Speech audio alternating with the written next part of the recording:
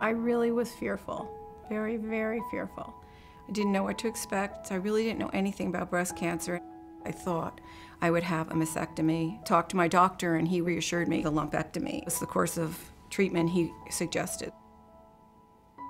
The clinical problem that we run into is that when we do lumpectomies for breast cancer, about 25% of the time there ends up being cancer cells at the edge of what we take out. And so then we have to call the patient, bring him back to the OR, and take out some more tissue so we can get no cancer at the edge, or a negative margin. I didn't realize at that point that I might have a second surgery. I learned later that happens all the time.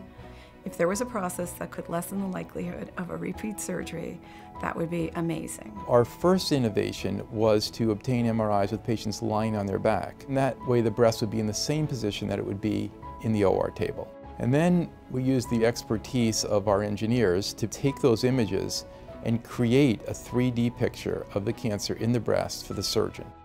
This computer-generated model is a very helpful tool in guiding the surgery. I can move that model around on the computer beforehand, and so I can get a better idea about what the shape of the tumor is. So we've got two components to it.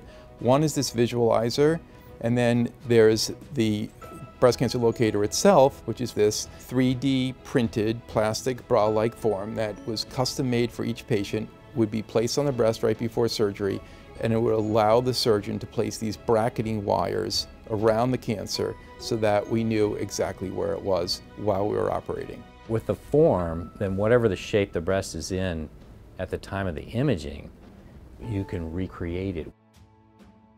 The clinical trials I went through, I was given an opportunity for two.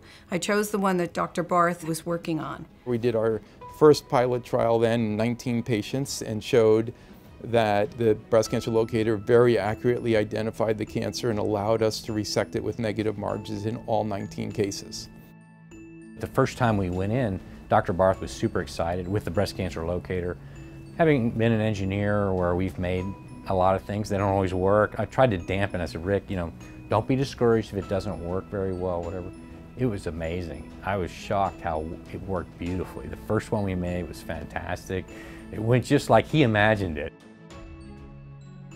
Our second pilot trial was that we involved 3 other hospitals and showed that these other surgeons at other institutions could also use the breast cancer locator very effectively. It worked great. Every case with the breast cancer locator was a negative margin. We didn't have any positive margins. The success of those pilot trials led us to initiate a large, what we call pivotal trial. And in our pivotal trial, we're comparing our new localization guidance system, the breast cancer locator and the visualizer, to the standard of care, which is just having a wire placed in the middle of the cancer prior to surgery. When the study is explained to patients, a very high proportion of the patients are very interested in being part of the study. I was so kind of comforted that we had this opportunity to do this trial and to me to be part of it, and that it would help with maybe not having a second surgery, which I didn't have to have on that particular tumor. It's interesting being a part of the research in a smaller community hospital.